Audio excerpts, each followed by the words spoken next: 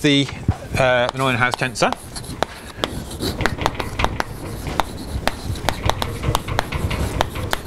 Nj of an almost complex structure. It satisfies. So for any vector fields v and w on X, we will have Nj of v comma w. So this is going to be an equation in vector fields. So Nj is NABC, and Nj of v comma w is NABC VBWC, meaning that you take the vector fields and you contract them with the two downstairs indices in n.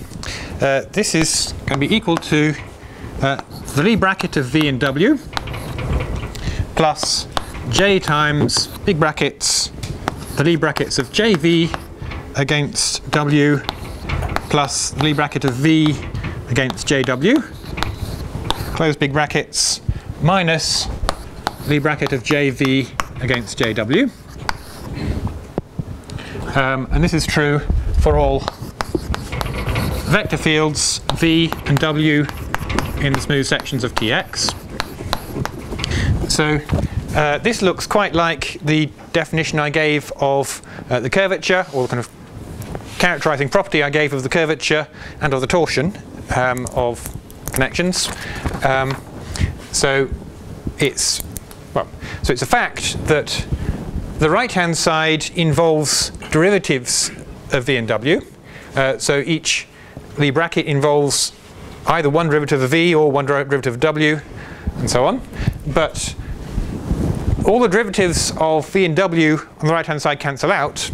So the left-hand side is pointwise linear in v and w. It doesn't involve any derivatives in v and w, and so that's a kind of a property of this complicated expression here. A bit like the curvature being depending only on the zeroth derivatives and not the first and second derivatives of the property of the defining expression. Okay, so you can think of Nj as like a kind of curvature, except what is better, in fact, to think of it as the torsion of J. In fact, it is literally the torsion of J in the sense of G structures, GLMC structures. Okay, so there's a big theorem about Nj called the Nylander-Nirenberg theorem, which says that if we let X and J be an almost complex manifold,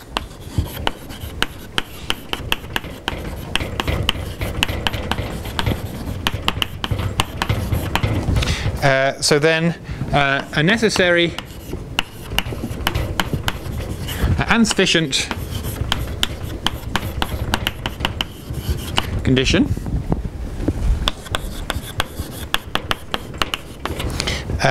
for there to exist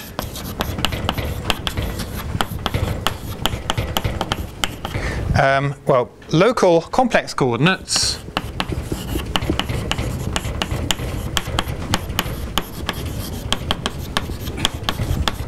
so I'm going to take X, fit inside it, I'm going to take a small open set U, let's say a small ball, then I'm going to take a map from U into Z1 up to Zm, can be a map from U into C to the M, which are kind of local diffeomorphism. So a diffeomorphism from a small open set in X to a small open set in C to the M, and these should consisting of holomorphic functions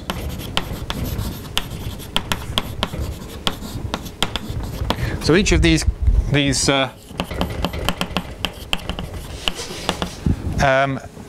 from U and J into C. So I gave you a definition of a holomorphic function on an almost complex manifold. That's what I mean here. Okay, so necessary and sufficient condition for there to exist local holomorphic coordinates. Well, this is on all of X, meaning that you can cover X by open sets U for which this holds. So necessary and sufficient condition is that the Neuenhaus tensor Nj is 0. Okay, so if the Neuenhaus tensor is 0, we can find such local holomorphic coordinate patches. If it's not, then we can't. So this is like a kind of curvature equals 0 condition. It's rather like asking for something to be flat. And okay, there's two directions here. One of the directions is actually quite easy.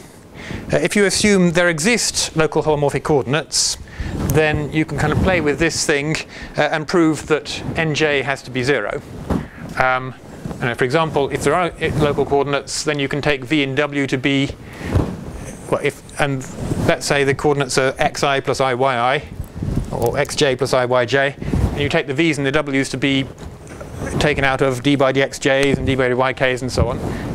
You play with that, you'll find that nj is 0.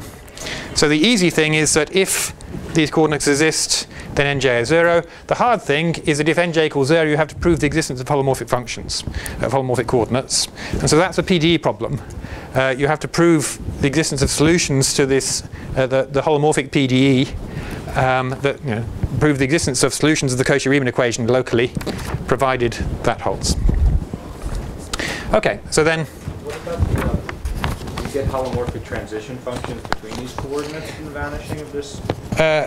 Yes, so it will be automatic that if we take two different coordinate systems which are holomorphic in that sense, then the transition between functions between them is holomorphic. Okay. Okay. Well, so we call the almost complex structure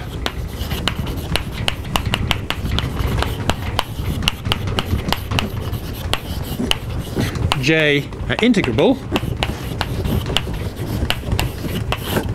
and then it's an integral almost complex structure, and we also, or we just call it a complex structure.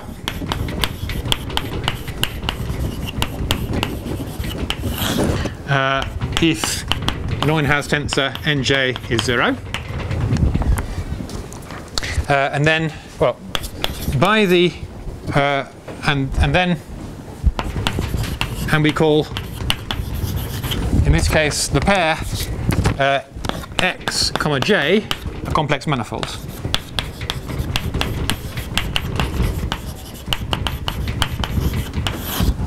Okay, so that gives us a second definition of a complex manifold. It's a real smooth manifold together with an integrable almost complex structure. Okay, and the claim is that these two definitions of complex manifold are equivalent. So, by the Newlander-Nirenberg theorem,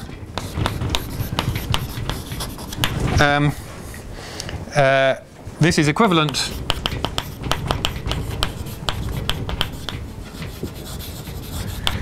to the first definition, kind of complex analytic definition of complex manifold.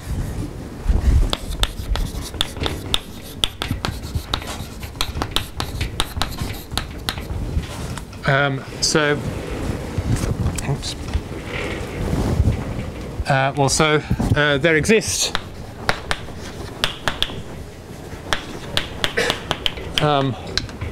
holomorphic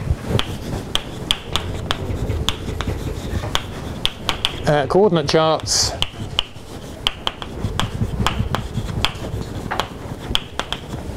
ui phi I covering x. So by holomorphic, I mean holomorphic with respect to j. And then it turns out that these form a holomorphic atlas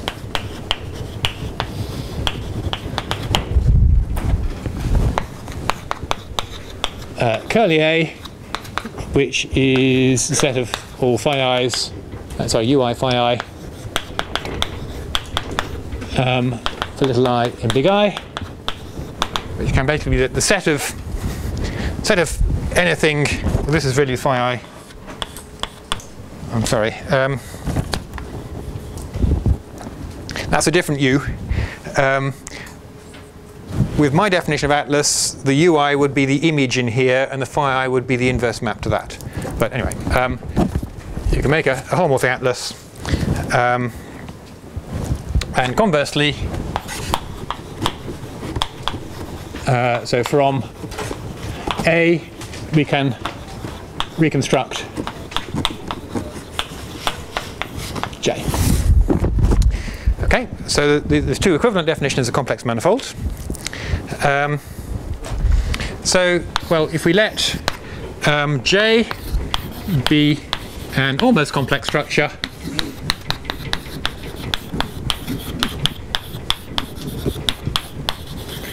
on X, and nabla be a torsion-free connection on Tx. So then, well, nabla A of J BC. So you take the derivative of the tensor J with the connection, noting we can extend connections from tangent bundle to all tensor bundles. This and N ABC, they are tensors of the same type.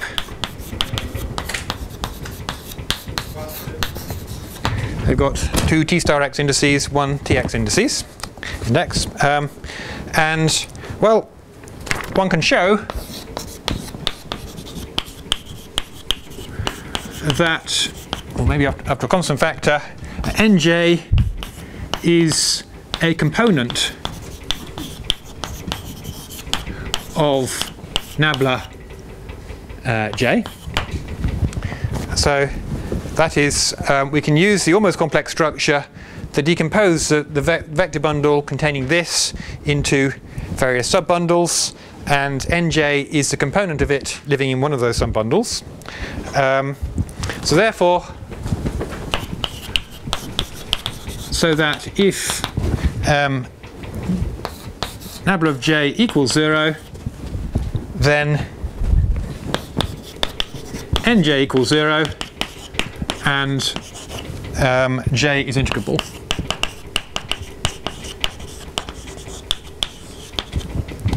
Okay, so that's going to be important when we get round to talking about the connection between complex structures and holonomy groups. If we've got a holonomy group H which preserves a complex structure just on R to the n, then by the connection between holonomy groups and constant tensors, there will be a tensor, an almost complex structure J on the entire manifold, which is constant under the Levi-Chivita connection of your metric, which is torsion free, and therefore Nj is 0, and therefore J is a complex structure rather than just an almost complex structure. There's no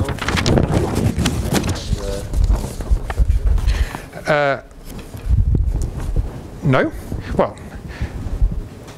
Well, the vanishing of nabla J is a compatibility condition, if you like, but no. And I'm saying J is an arbitrary almost complex structure, nabla is an arbitrary torsion-free connection. Then this is true. I thought you would think like the J gives you a reduction structure, and then you would have to be compatible with the connection. Yeah, well, you might like to. Well, if nabla J equals 0, then well, if that was true, then nabla is compatible with J in the sense that it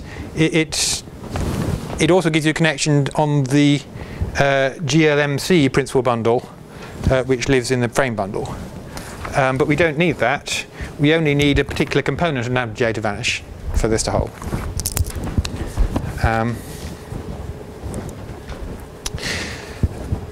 Okay, what else? Yeah, so another thing. So, well, there is a natural notion of holomorphic map between complex manifolds.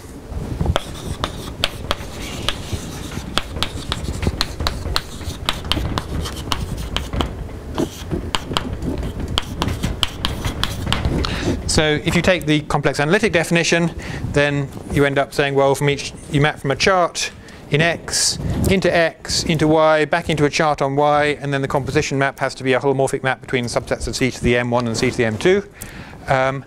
For the so you just use kind of standard manifolds, way of defining smooth map for manifolds, but now with holomorphic maps. So in the brackets, almost complex structure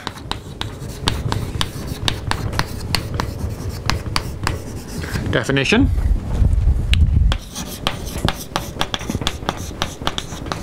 A map F going from X with complex or almost complex structure J into Y with the complex or almost complex structure K is holomorphic.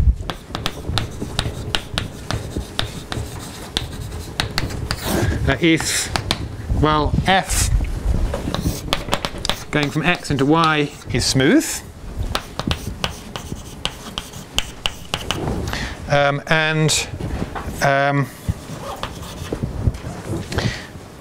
well, we can draw a diagram of vector bundles in X.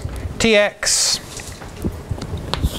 the root of F, df, maps you to the pullback F upper star of Ty. Tx can also map down by J to Tx itself. And again, we can map by df into F upper star of Ty. On Ty, we have the complex structure K. So we can map down by F upper star of K. So the columns square to -1, they're isomorphisms. And, well, basically, this square commutes.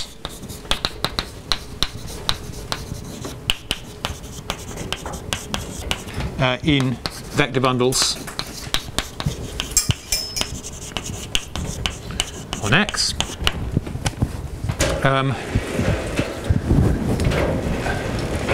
So this is essentially a Cauchy-Riemann equation. It says that the map df is complex linear, where the complex structures on Tx, the root multiplication J is acting by the root multiplication by -1 is J here, and the complex structure on Ty comes from K. Okay, so then complex manifolds and holomorphic maps form a category.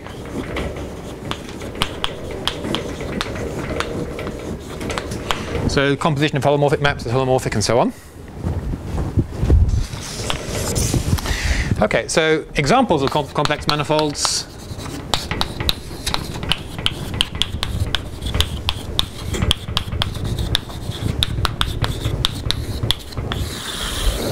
Okay, well, some obvious ones.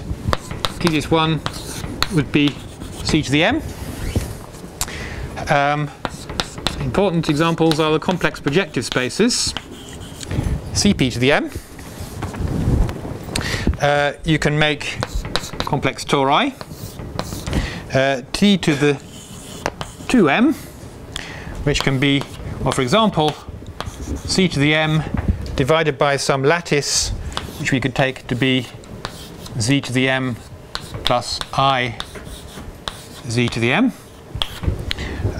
Now, in fact, so the lattice here is some additive subgroup isomorphic to Z to the 2M to get something compact.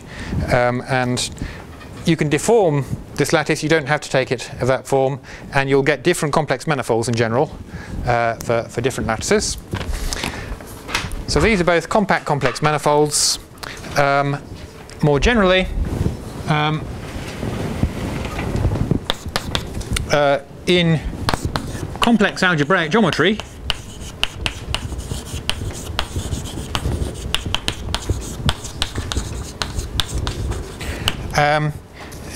one can find, well, huge numbers of, let's say, compact complex manifolds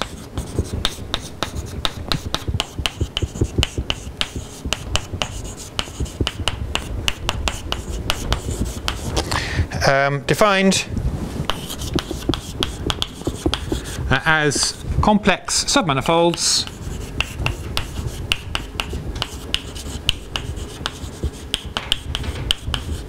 of some, let's say, large dimensional complex projective space CP big N. So in general, if you want to make complex Riemann manifolds, you might want to embed them in some space CPN for n much larger than 3, defined by the vanishing of some finite collection of homogeneous, well, let's say finitely many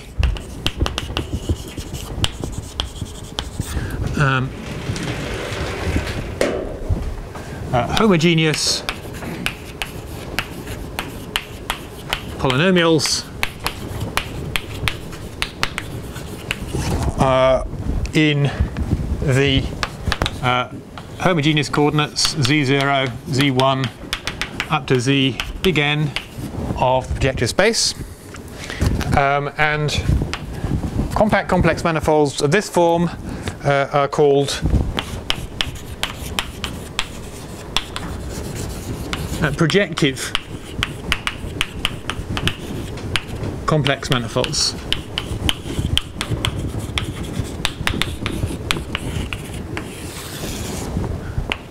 So one use of algebraic geometry, complex algebraic geometry, in this subject is as a very fertile source of examples.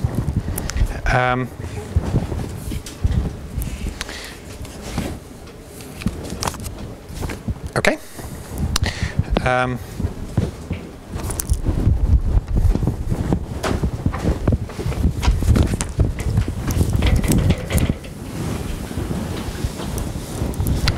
So next we're going to move on to talk about exterior forms on complex manifolds.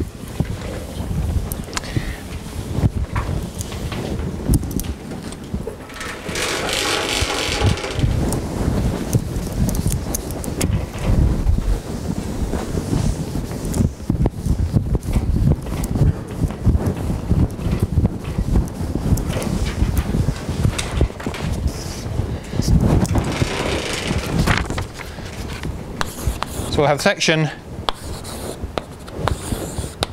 3.2 about exterior forms on complex manifolds.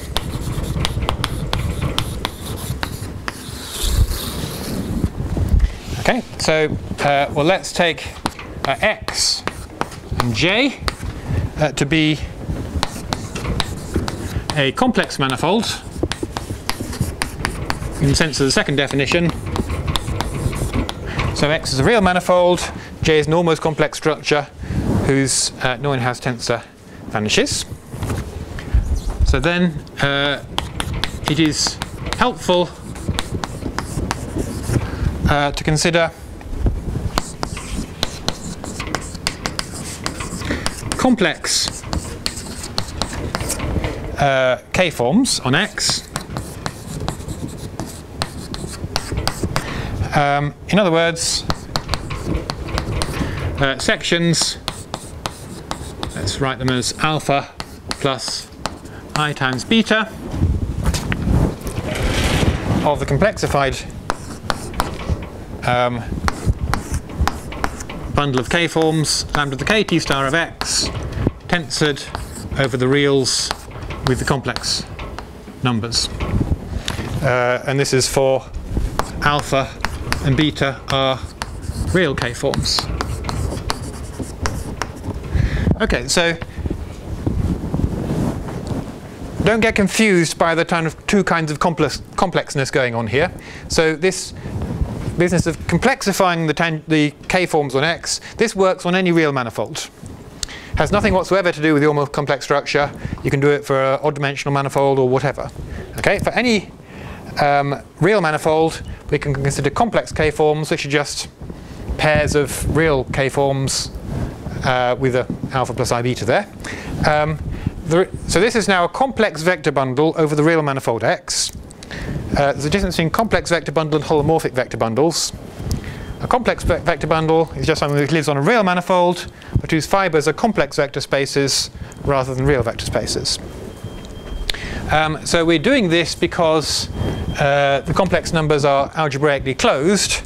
So you can take eigenvalues and eigenvectors of things. In particular, we can take eigenvalues and eigenvectors of J. Whereas on the real manifold, on the real vector bundle, you can't necessarily find eigenvalues and eigenvectors of things because R is not algebraically closed. Okay, well, so the complex structure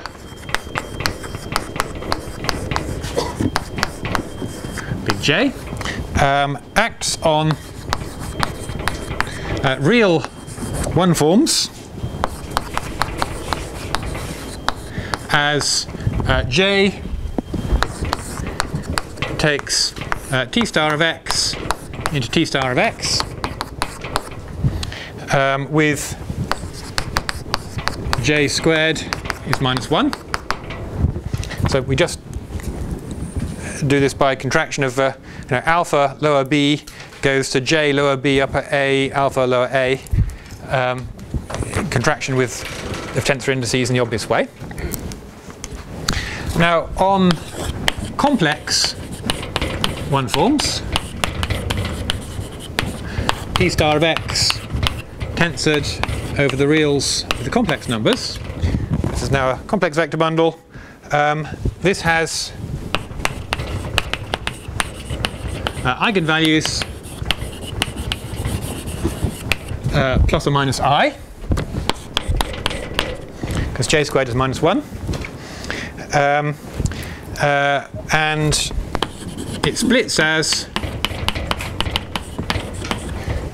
T star x tensored over the reals with C is a direct sum of two subbundles, one of which is the I eigenspace and the other of which is a minus I eigenspace, and the convention is to write them as T star of x with a 1 0, direct sum T star of x with a 0, 1, for reasons we'll see in a moment, where this is the I eigenspace,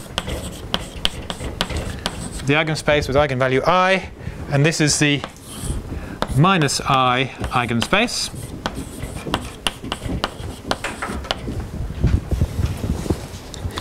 Okay. So that's what happens on one forms. Let's now see what happens on K forms.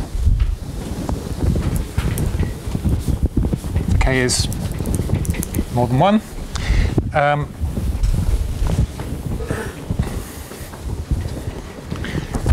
So then, well, lambda to the K T star of x tensored over the reals with C. These are real K forms complexified. So here, this exterior power here is a real exterior power of a real vector space. And perhaps we could bracket it like that. So initially we take real K forms and complexify them. This is equivalent or isomorphic to taking a complex kth exterior power of the complexified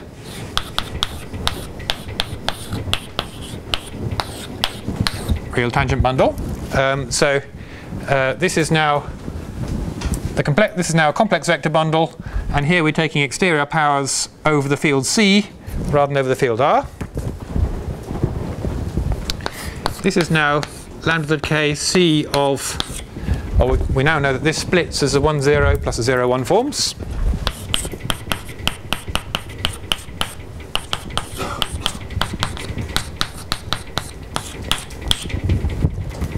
Okay, so this is now the complex exterior power of a direct sum of the two things, and an exterior power of a direct sum of two things splits as a direct sum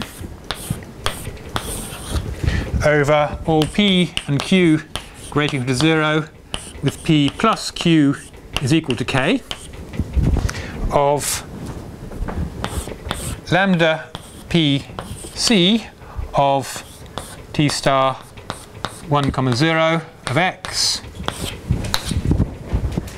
tensored over the complex numbers with lambda q c of t star 0, 1 of x brackets.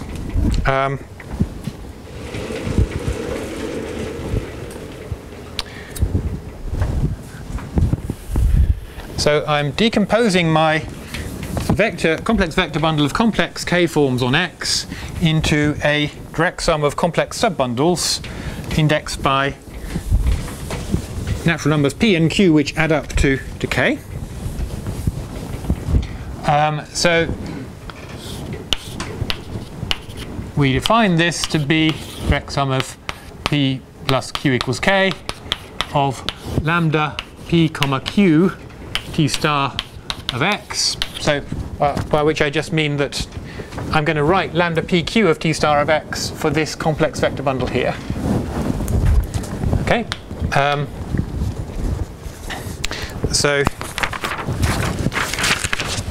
here, sections of this bundle, lambda p comma q of t star of x, are called p comma q forms. Okay, so what I'm saying here is that on the complex manifold, you complexify the k-forms. It's then natural to break the k-forms up into pieces indexed by p and q, where p plus q equals k. So in fact, so you can actually do this in terms of eigenspaces. So you might think that j squared should be -1 everywhere, so the only eigenvalues should be allowed for j are I and minus i. But actually that's a Lie group thing. So if you think about j as living in a Lie group, then j squared is -1. Really, you should, for this point of view, you should think about j as living in the Lie algebra of GL m comma r at GL to m comma r rather than the Lie group, and then you can get a Lie algebra action of the Lie algebra GL to m comma r on the k-forms here, or complexified k-forms, and then actually this thing is the eigenspace of j with eigenvalue I times p minus q. Okay, so in the case k equals 1, either you have 1, 0, in which case you get eigenvalue I, or 0, 1, in which case you get eigenvalue minus I. So these things, they are in fact eigenbundles with eigenvalue p minus q times I, but you have to do something slightly non-obvious to make j act on the bundles, and when you do so, j doesn't square to -1 on the k-forms, as you might have expected. Okay, well, as for what PQ forms look like, that's actually fairly easy. If z1 up to zm are local holomorphic coordinates on X with respect to j, then the d of zi's are complex 1 forms, because they're, I know, dxi plus I dyi, whatever. They're not real 1 forms, they're complex 1 forms. Also, they're complex conjugates. D of zi bars are also complex 1 forms. So the dzis are 1, 0 forms, the d bar zi's are 0, 1 forms. And so you can see that dz j1 wedge dot dot dot wedge dz jp wedge dz bar k1 wedge dot dot dot wedge dz bar kq. These are PQ forms, and they are in fact a basis of sections of, well, in fact, local bases of sections of lambda p comma q t star of x, and this is taken for, well, the j's and the k's run over everything they could. So 1 less than or equal to j1 less than dot dot dot less than jp less than or equal to m, and 1 less than or equal to k1 less than dot dot dot less than kq less than or equal to m again.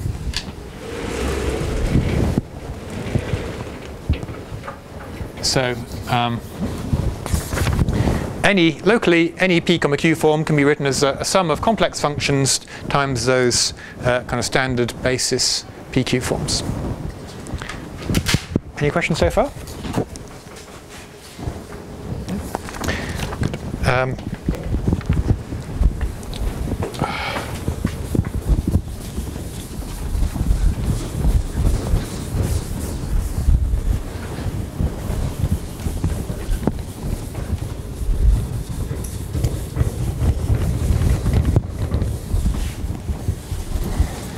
Okay, so far all this decomposition of k-forms is good for an almost complex manifold. You don't actually need the almost complex structure J to be integrable. The next thing I say does need that. So it turns out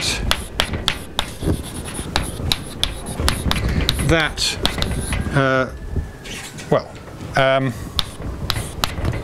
D of, well, p comma q forms is contained in p plus 1 comma q forms direct sum p comma q plus 1 forms. Well, at least for integrable J.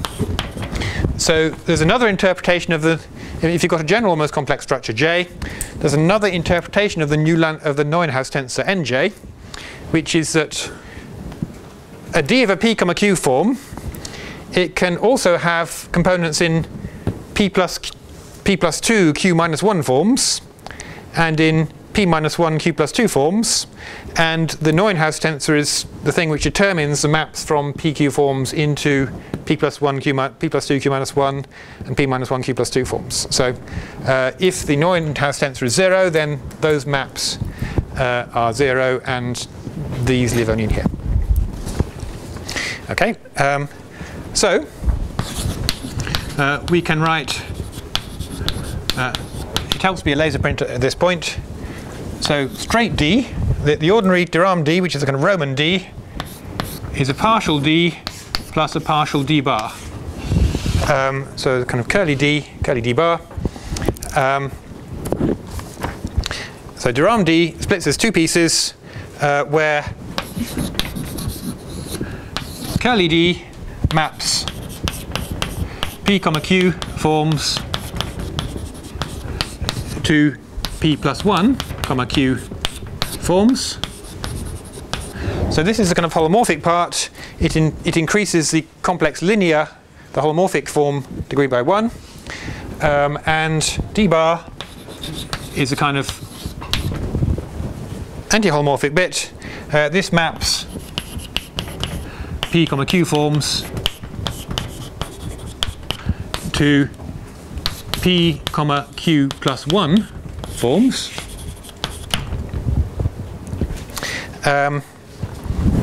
Okay, so we know that for de Rham forms we have, or for the de Rham differential, we have Roman d squared equals 0. If that tells you that curly d plus curly d bar squared is 0, and if you think about it, you'll see that we get curly d squared plus equals 0. Well, curly d bar squared equals curly d bar squared equals d bar plus d bar d is equal to 0. well, so initially d squared equals 0 tells you that the sum of these three terms are 0. Okay, but actually this thing maps you from PQ forms into P plus 2, Q forms. That thing maps you from PQ forms into P, Q plus 2 forms. This thing maps you into PQ forms into P plus 1, Q plus 1 forms. So each of these three pieces in the things which add up to 0 map you into different spaces. So you can deduce that each of these separately vanishes. So that's a useful thing. What you've got is a double complex, basically.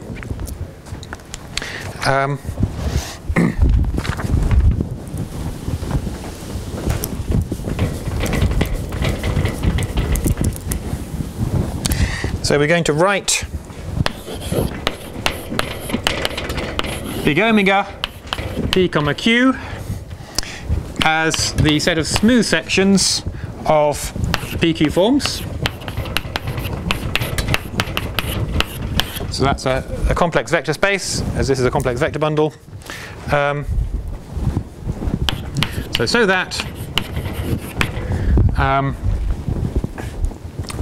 curly D maps omega P, Q into omega P plus 1, Q, and curly D bar maps omega P, Q into omega P, Q plus 1. Okay. So, well, a map, a smooth map, F going from X or X, J into C is a 0,0 form.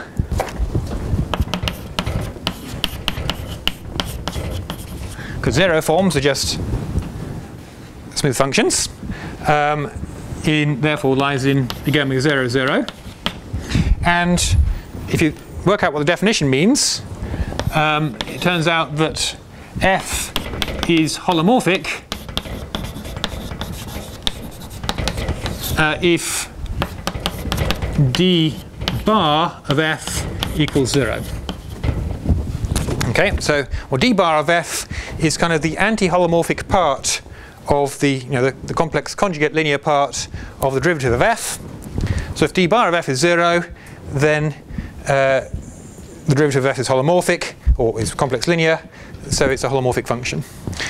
So that means we kind of prefer the operator d bar to the operator d, because d bar vanishing tends to give us holomorphic things, which we like, rather than anti-holomorphic functions, for example. So that's why if you're going to use one of d or d bar, you usually use d bar. Hang on, when are we supposed to stop? Supposed to stop now. Let's just define Dolbeault cohomology groups first.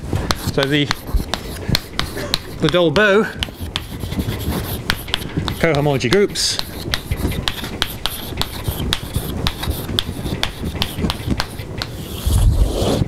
are H, P, Q, lower d bar of X, which is the kernel of the d bar operator going from P, Q forms on X into P, Q plus 1 forms on X, divided by the image of d bar going from PQ minus 1 forms on X into P, Q forms on X.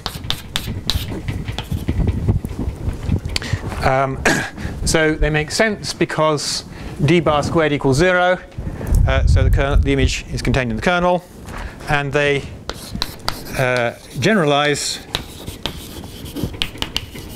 de Rham cohomology groups.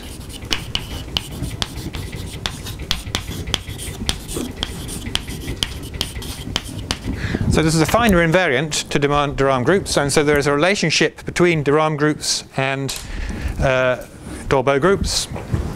In fact, there's some kind of a spectral sequence going from these guys to the the de Rham cohomology groups. But it will turn out that for compact Kähler manifolds, that spectral sequence degenerates. So basically, these are pieces of de Rham cohomology. But you know, so the dimensions of the de Rham groups give you invariant Petty numbers depending upon one integer k. Dimensions of the Dolbeault groups give you invariance depending upon two integers p and q. So there's more information in these somehow. Okay, so